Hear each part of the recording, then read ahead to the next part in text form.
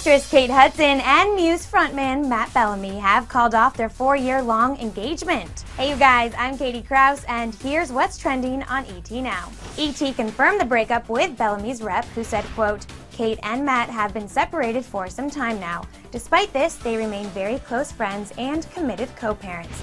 They have one son together, Bingham Han Bellamy." Kate told ET's Roxy Diaz back in February that she and Bellamy were planning on getting married in the future, despite their long engagement and rumors of a possible split. Matt and I, not yet. You know, I think that we will for the kids at some point, but it's still just not something we're focused on planning. Now, rumors are swirling that Kate has moved on with Derek Hough. The two snapped photos together last month at Kate's mom Goldie Hawn's inaugural Love In for Kids benefit, and Kate talked about him in a 2013 interview with Shape magazine, saying, quote, "Lately, I've been ballroom dancing with Derek Hough."